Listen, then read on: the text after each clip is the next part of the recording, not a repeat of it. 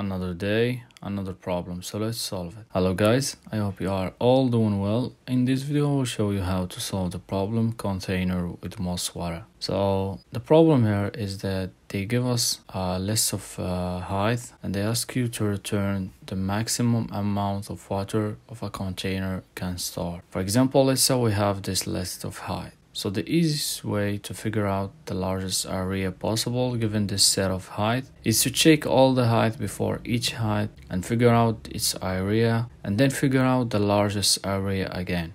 But the problem with this solution is that for each height we check all the height ahead of it. That's going to give us a quadratic time complexity. So to solve this problem, a linear time complexity means O of n. So the first thing we're gonna do is to create a left and right pointer. The left pointer gonna be at the start and the right gonna be a pointer at the end. So between the two bars and the flat surface between them, you can put water. Think of these two bars and the flat surface as the container's walls. If both bars are the same height, there is no problem. We can fill water up to the height of the bars. But if the walls are different heights, we can only fill the tank up to the height of the bar that is shorter. You can think of it as a rectangle. To figure out the area of a rectangle, we use the shorter line as the length and the distance between the two bars as the width. So the current area is width times height. We're gonna calculate the area of this container using left and right pointer. Then we're gonna compress the base of our container and recalculate the area again. So either move the left pointer to the next height or the right pointer to the previous height. So we move the smaller value between the value that the left pointer are pointing to it and also the right. So here the smaller line, for example, at the first iteration are 7. So we move the left to the next value 8. Because when we make the base of our container smaller and recalculate the area, we have to keep the highest line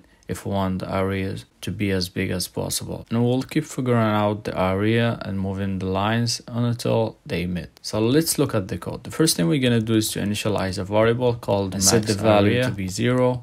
After that, we initialize two variables, left and right. The left gonna be at the start and the right is at the end. And we run a loop until the left is less than the right. So the mean height is the shorter line between the left line and the right line.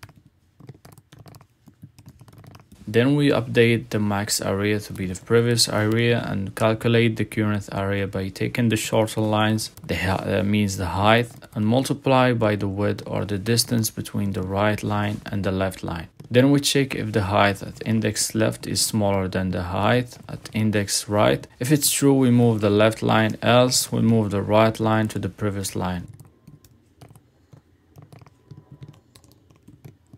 And finally, we return the max area.